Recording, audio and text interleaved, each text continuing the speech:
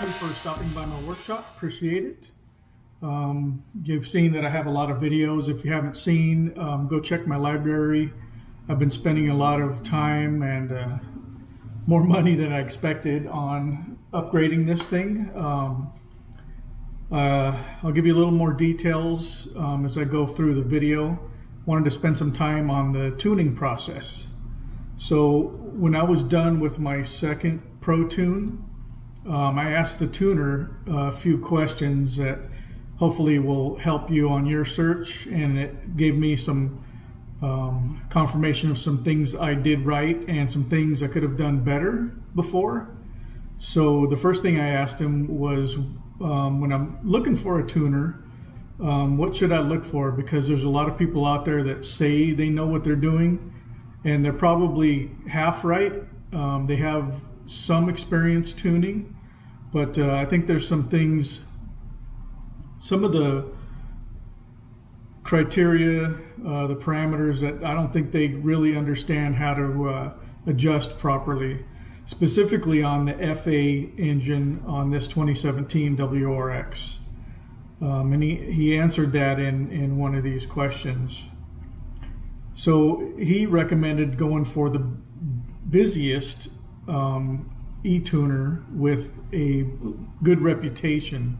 So not just the first loud person that's like, oh, I know how to tune, I'll hook you up. Go for somebody who you can look at their background, you can hear the kind of the word on the street. I'm in the Indianapolis, Indiana area, so there's a lot of car enthusiasts out here, to say the least. This is the birth of a lot of cars that are out there right now, and of course the home to the Indy 500. So people take this hobby very seriously, but they're also very easygoing, but a lot of good professionals here, so I was fortunate.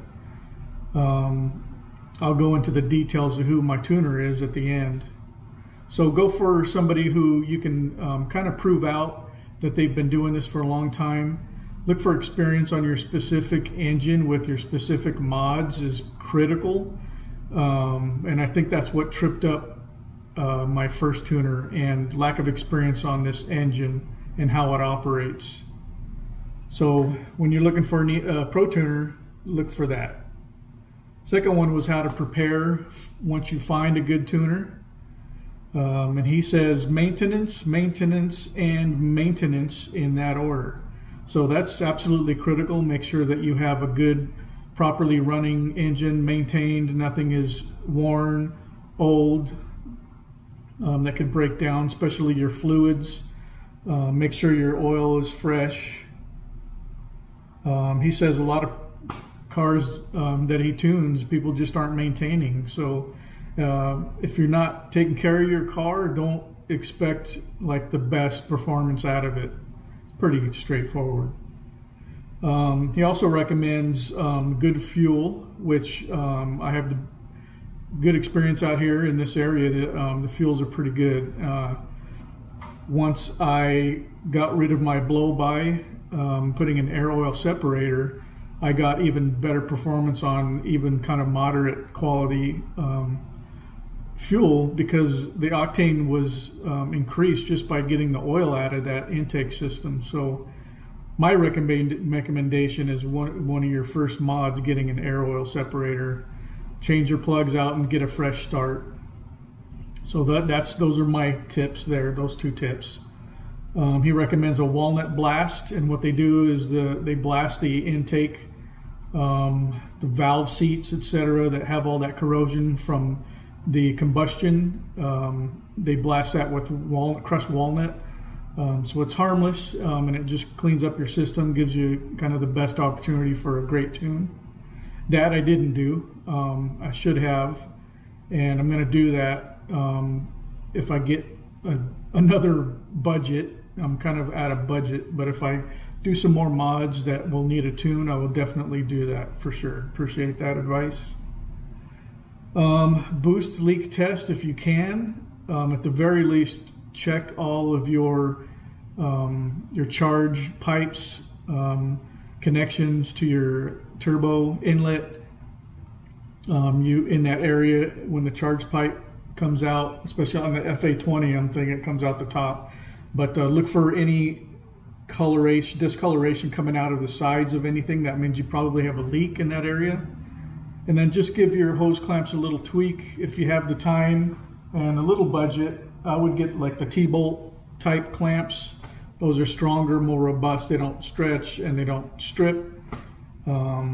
So that's not a bad idea to replace those if you can.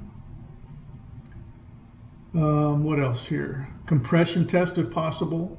You can take it to a shop, have them make sure you're getting good compression. They'll need to push your car if it's not ready. If you can't hold good compression, your combustion, you're just going to screw up your cylinders and your piston, put pressure where it's not supposed to be, start blowing things out.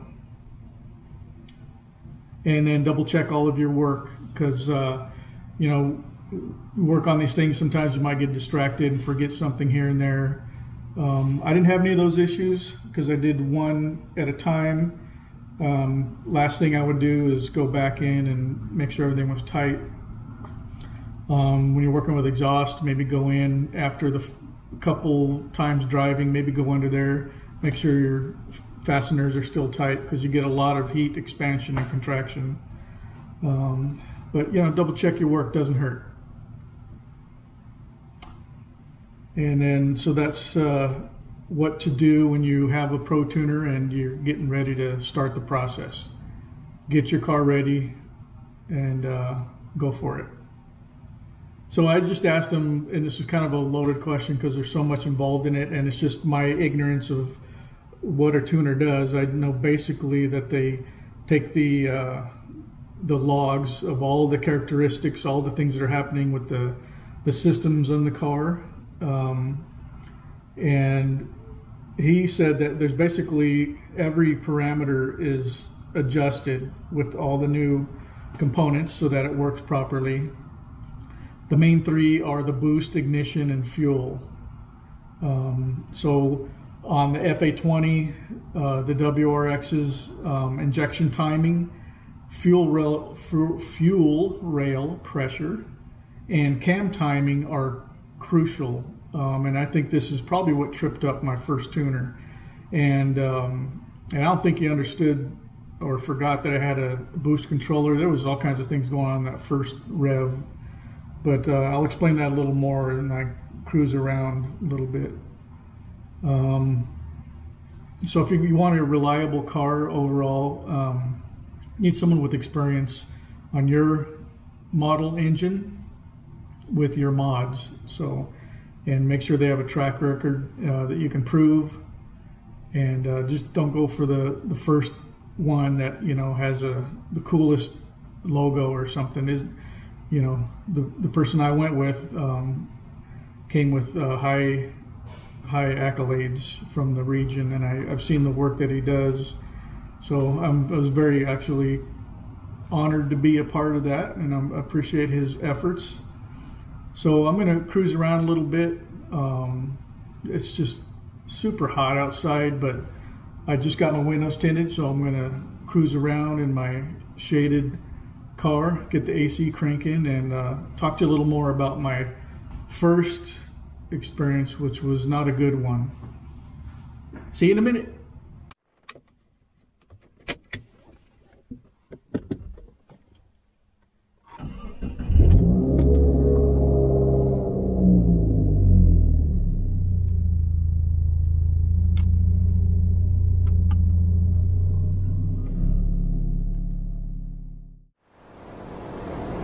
Sorry, Patrick, I couldn't help myself.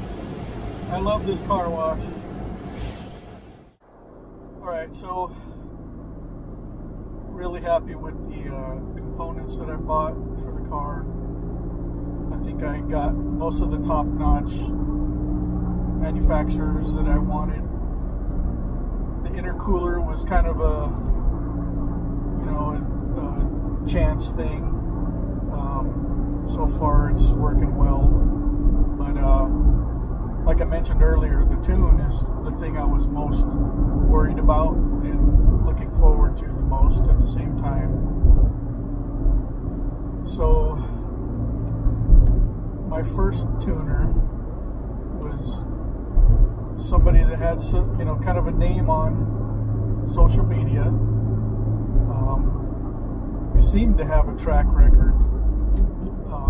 So I went with that person.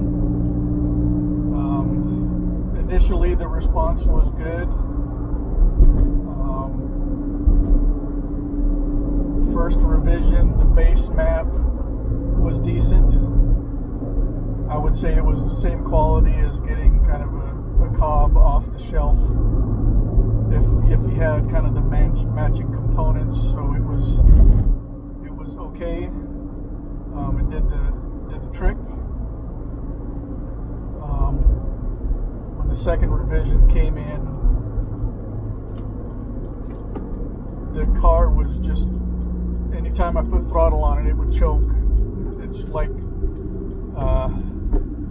it wasn't getting any control with any amount of throttle. Don't know exactly what the issue was, but it was almost like the timing was off, plus the boost control was off. It didn't make sense at all. And the question I got was, did I do a walnut blast? And I'm sorry, but I'm not like, you know, Mr. Goodwrench or anything, but having a car almost stall out when you're giving in throttle has nothing to do with minor buildup in the intake system. So that should have been my first clue, to just kind of bail out or ask for my money back or something. But I gave him a chance.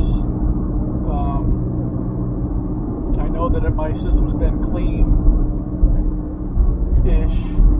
but I know I should have done the walnut blast, but the symptoms I was getting had nothing to do with that. So got another revision, and it was just, everything just started becoming rich. The mixture was too rich. Timing didn't seem right either. The car was really kind of running like crap. So I was at least able to do a wide open throttle in third gear. So I was kind of hoping that it would work itself out.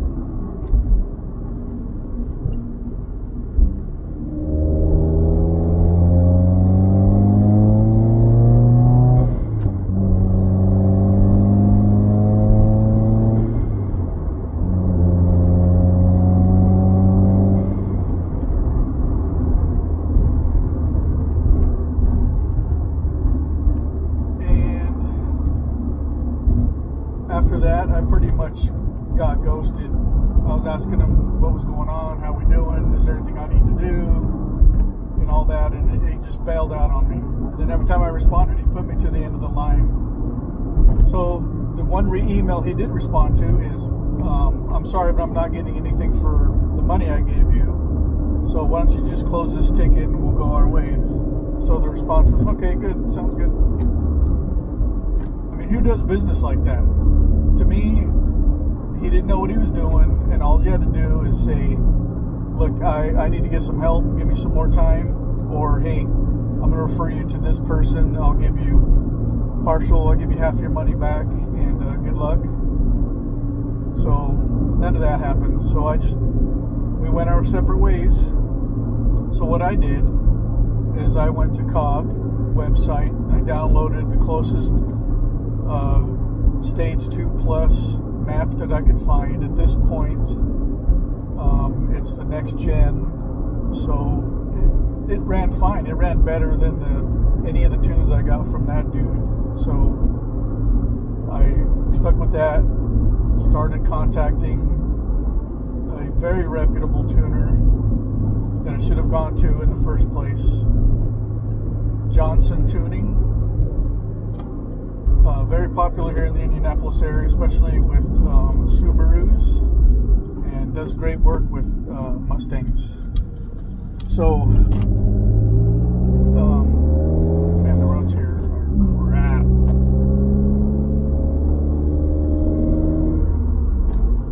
So, I just asked him a few questions just before I ordered anything, and said he could help me, and with the reputation alone, I was ready to go. So I ordered that. The process went very smoothly, reacted and responded quicker than I expected. Mr. Corbin. And so I appreciated that. That was kind of a bonus. So the base map was nice. The base map covered everything. It was running well. Basically just idling and cruise, I believe, on that one. Key point here is for the data logging. He did not include a couple of parameters that the first tuner did, and included a few things that I didn't even know were in there. So right away I'm just like, okay, this guy knows what he's doing. And so very specific to the cylinder timing and fixtures. So now I'm starting to get excited. By the way, I'm just cruising to my my favorite wide open throttle highway on-ramps.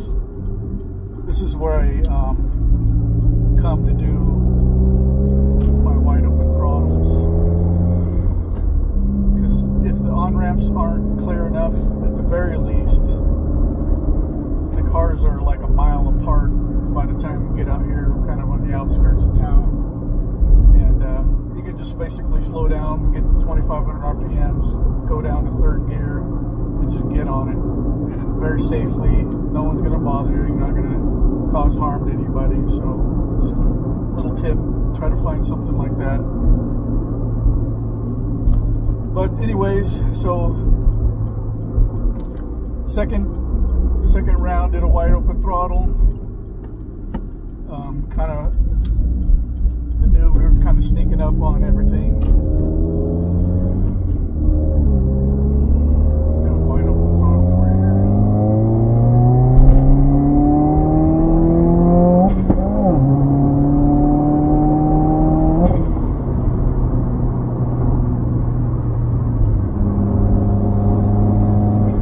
70 miles an hour out here too, so no one's gonna bug you. Cops are cool too, as long as you're not driving like an a-hole. There isn't traffic anywhere, you know. You're kind of driving with everybody else, they don't mess with you. Yeah, I'm a casual driver. If I just happen to want a car, I can have fun with it once in a while. Yeah, we got 20 PSI on that pole. That was good, it felt good, strong. So anyways, get the revision 2 with Johnson, and it seemed to kind of take a while to get up to boost, and we only hit like 14, 15 PSI or something, and so it felt like the car was getting there as far as timing and mixtures. I'm still learning, I'm a pretty newbie at this stuff, but I could tell we were heading in the right direction, except for the boost. And he came back and asked if I had a boost lead, see if I should check with that. So I did. It was good to get that feedback. That's all I needed, feedback. If there's something I need to do, it's on me to do it. So again, you know, when I gave you those answers on the questions I had, it was check your work. So even though I checked my work, I blew a seal on the outlet onto the charge pipe from the turbo housing, and so what I did is I had a spare, replaced it, and bought some high torque, high temp gasket maker. It's a black RTV. I don't know if they're all black.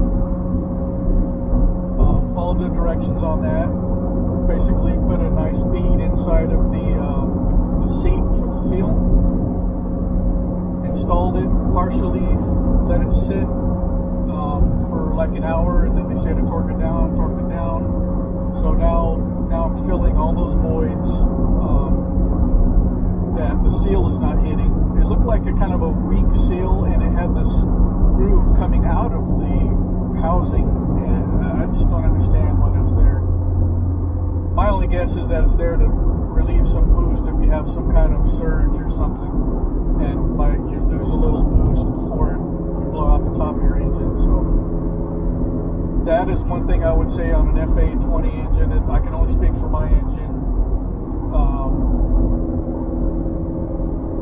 If you're going to go through all the trouble of a tune and you're messing around down there, get some of that high temp, high torque gasket maker. Put a nice bead in there, make sure enough oozes out to where you're making an extra seal. Put your seal back in and follow the directions on the RTV, and then torque it up when it says to torque it up. Very easy, very cheap. I think that stuff was maybe $10 or something. Maybe it was a big bottle. I say maybe it might have been like $12, but still worth it, right? To avoid having to stop in the middle of a tuning session, or having to get back in there.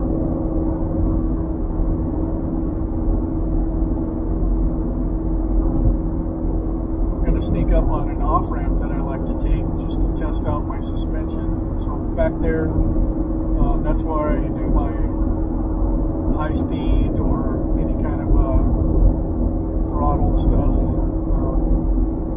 And then there's a place here I can do some high speed, kind of nice and wide turns just to see how the body roll is. Because now that my engine is all that I can afford to mess with, I'm starting to tweak my suspension so that I get a pretty comfortable daily ride, but just make sure it performs nice. So, sidetrack there, but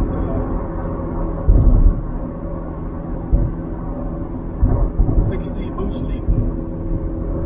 So now going for another, starting fresh on that second revision. And now, okay, we got up to like 17 psi, and so he says, yeah, we're looking good. Cold good, and now I'm waiting for the third version. Version 3 was great because when I got on it, it was close to what we saw back there. This guy's killing my buzz. You can tell though when I drive on it how you can get this thing moving good and nice racetrack style quality turns here. Usually kick it down to 5th and just get on it. Just do like the Brickyard 400 right here. This little S curve. But anyways, next time try that again.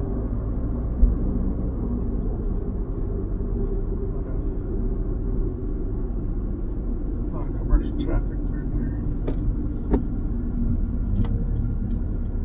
A lot of parking. So got good pull, got some good boost, and I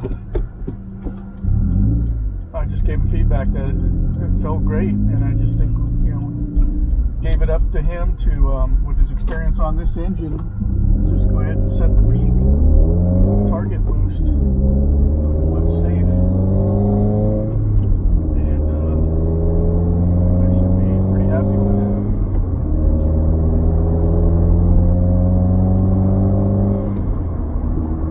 And so we did. Cleaned up the idle a bit more on the very last revision, but ended up just being beautiful. Cruising, it feels better. Performance driving feels better.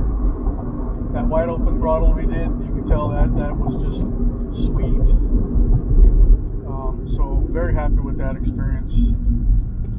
Again, it was Johnson Tuning is my tuning shop. If you're just check out this website, johnsontuning, I believe.com. He probably services mostly the Chicago, Indy, Cincinnati area, Midwest probably. you so much, you know. But if you can get in line, and if he says, yeah, he can help you out, do it.